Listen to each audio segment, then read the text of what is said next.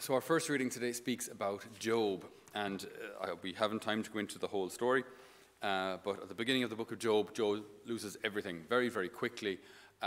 His property, his family, his house, his livestock. One by one, messengers come in just to say that everything is gone.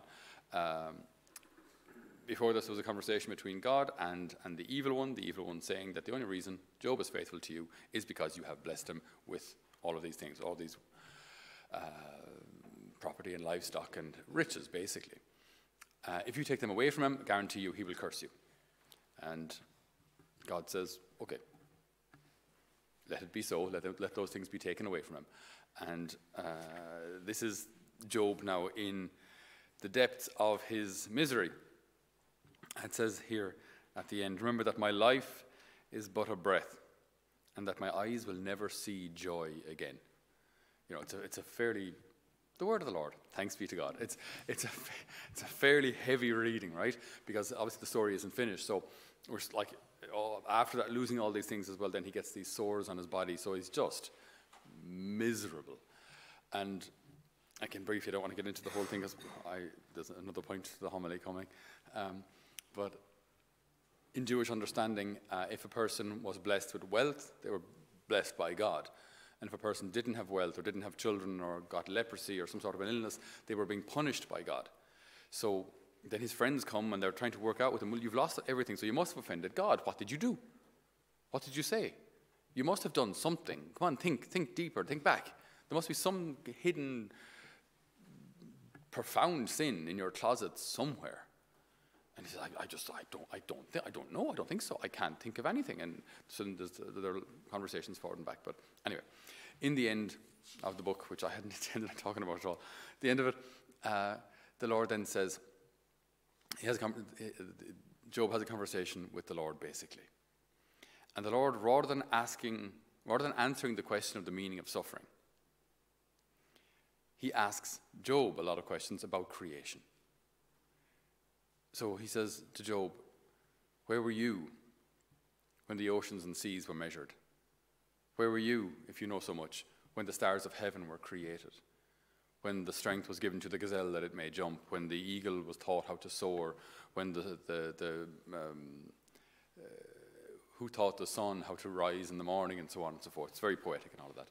Point being, trust me, I know what I'm doing. I'm God. So it is and it isn't an answer to the sense of suffering.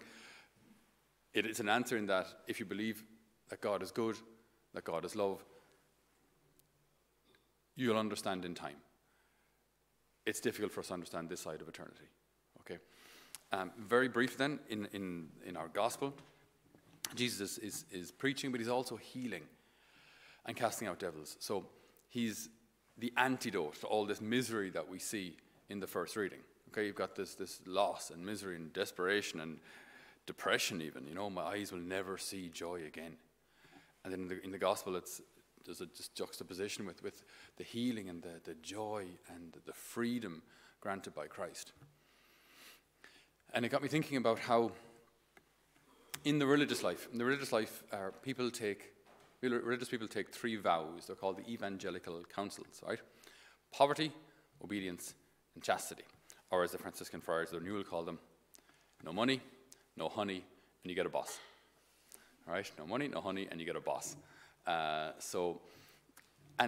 the interesting thing about these 3 evangelical counsels, right, these vows that we take, is that these are actually supposed to prefigure heaven.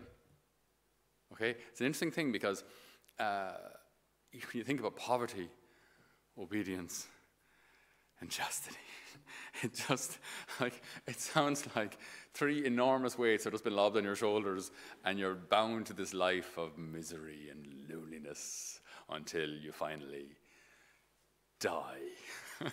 Right? Okay?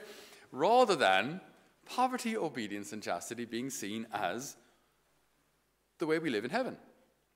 Okay? In heaven, no one really cares how much stuff you have. I'm not even sure if we have stuff in heaven. I don't know if we do. Maybe we do. But if we do, it doesn't really matter. We'll have what we need. We'll have what we need to make us happy, because ultimately in heaven, God is our all in all. So everything else is just unimportant, right? So we don't really know how things work in heaven. I mean, Are there shops?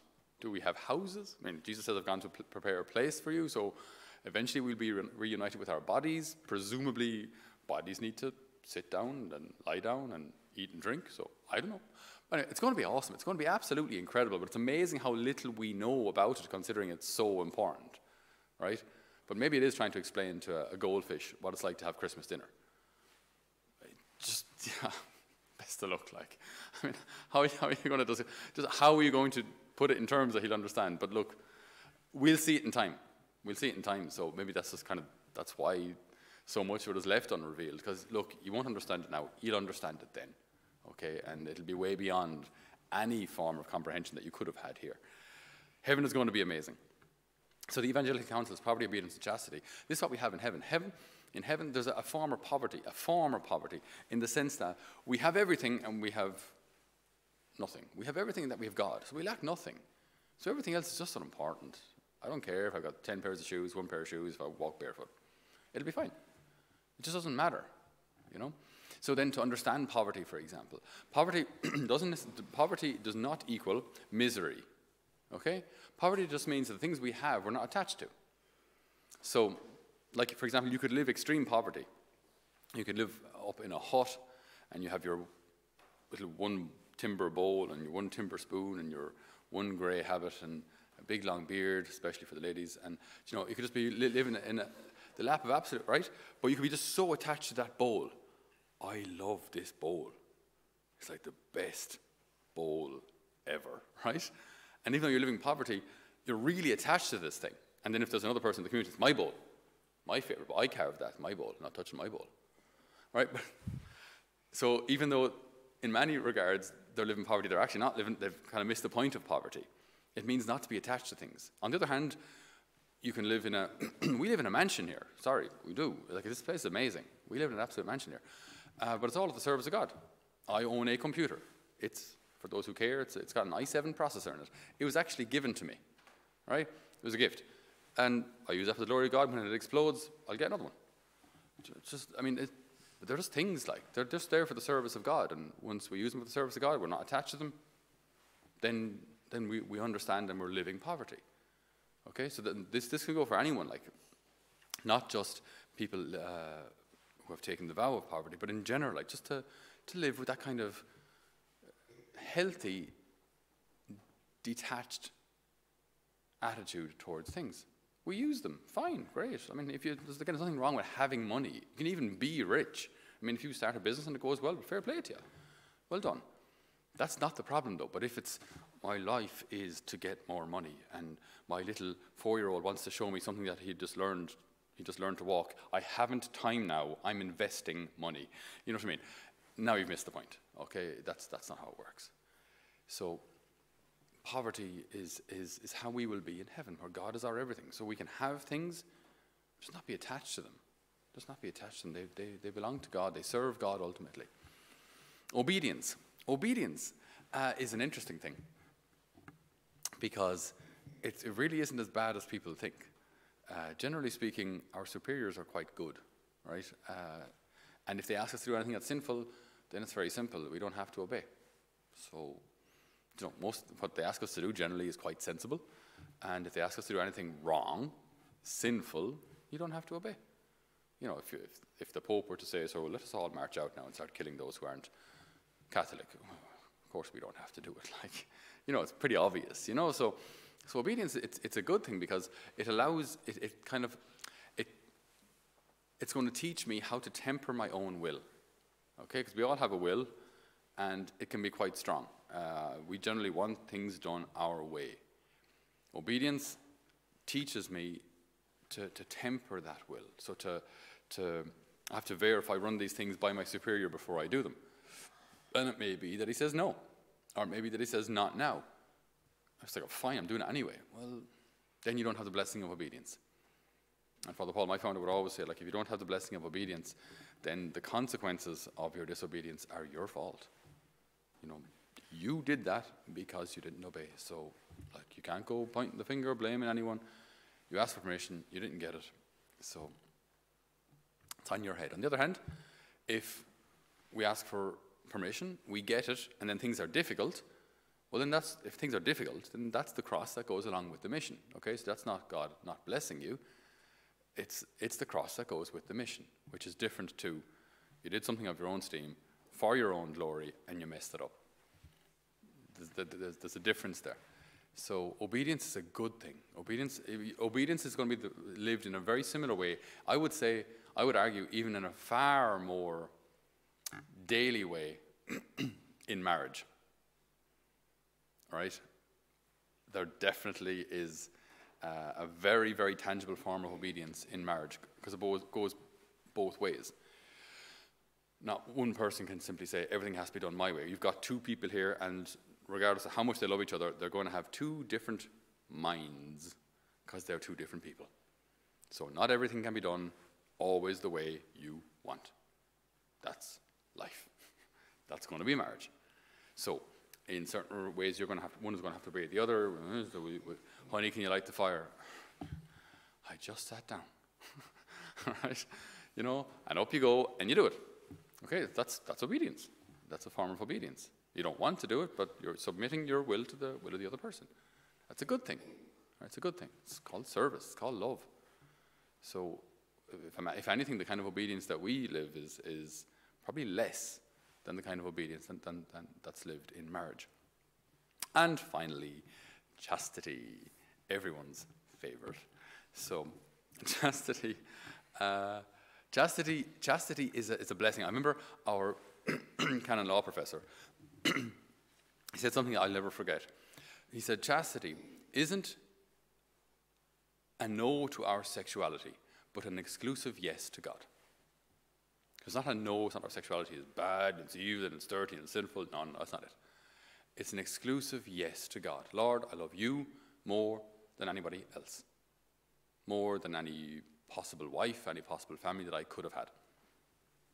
I love you more. And when it's seen through that lens, it's positive, it's freeing, and it's actually heavenly. Because that's how it is in heaven. In heaven, we don't take wives and husbands anymore.